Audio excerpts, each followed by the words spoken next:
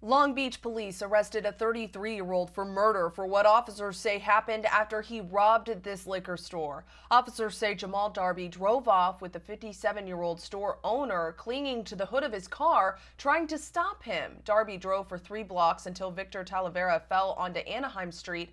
Talavera died before he could be taken to the hospital. Darby was arrested while driving what detectives believe is the same car. He's been booked on suspicion of murder among other charges. Katie Johnston for CBS LA.